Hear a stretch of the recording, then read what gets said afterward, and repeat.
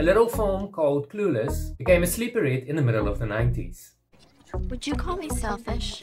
No, not to your face.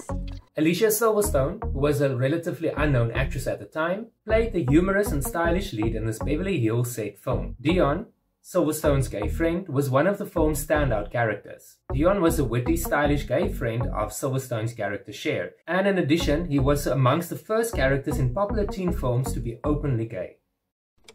Follow the yellow brick road. After discovering that Christian was gay, Cher still remained friends with him. Dee, I almost had sex with him. You almost had sex with who? Christian.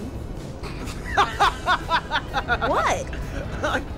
Your man Christian is a cake boy. A what? He's a disco dancing, Oscar Wilde reading, Streisand ticket holding friend of Dorothy, know what I'm saying? This non-hostile portrayal and acceptance of a gay character was a departure from other films' depiction of queer people in previous eras. Gay characters were often portrayed as dangerous, hostile, violent or predatory or suicidal, such as in films The Children's Hour, released in 1961, Boys in the Band, released in 1970, Midnight Express, released in 1978, and The Vanishing Point, released in 1971. The fresh-faced actor Justin Walker portrayed Christian, and it was definitely something to look at, reminiscent of Jason Priestley. But it seems he disappeared from the spotlight right after the movie. So what happened to this actor? Did the role of Christian ruin his career? Something burning?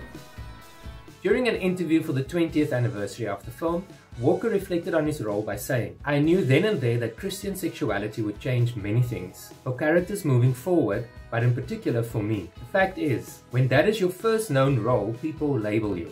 In my case, I became the gay guy from Clueless." It's actually sad that he was typecast as the gay best friend by Hollywood, as this straight and very handsome actor had a lot to offer Hollywood, but he was never really given a chance to shine. With only a handful of acting credits to his name, this handsome actor retired from acting in 2005, and he will be surely missed. Well, by me anyway.